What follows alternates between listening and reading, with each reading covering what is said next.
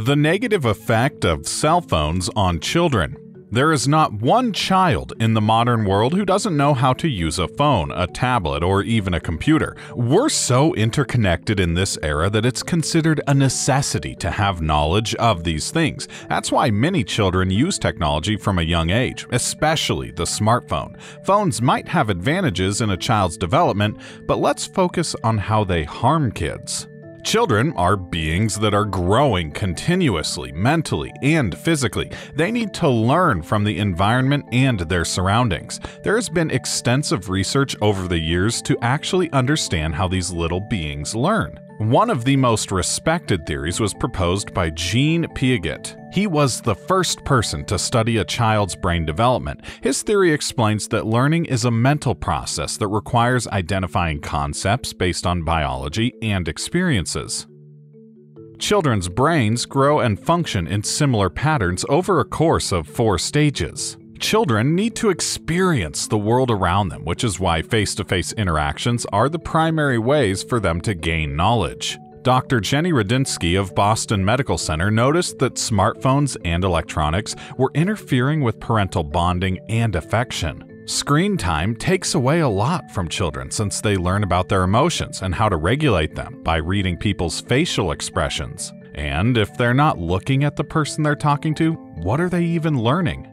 An experiment was done between computer-savvy adults and those with minimal technology experience. After a few days, the inexperienced group started showing the same brain activity as the other group. Screen time had rewired their brain to neglect circuits that control more traditional methods of learning. Smartphones also affect a child's communication skills. If they rely on it for communication too much, their social skills might weaken and they might become detached from others' feelings.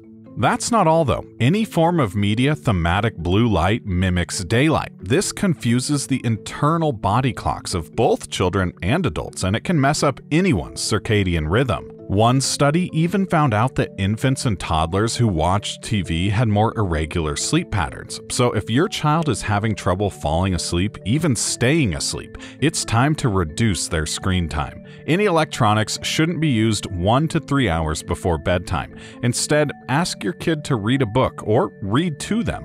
Did you know that in the early 1900s, less than 5% of children in the US were thought to have ADHD? In the following 2 decades, this figure increased to about 11%. This rapid increase is linked to the sociological changes that the internet and mobile phones have on kids. Children with ADHD can be given medication, but those who don't even show any signs of the disorder should still have very strict limits on screen time. Moreover, the internet is full of depressing matters and things kids really shouldn't be exposed to. This unneeded exposure can greatly affect their minds.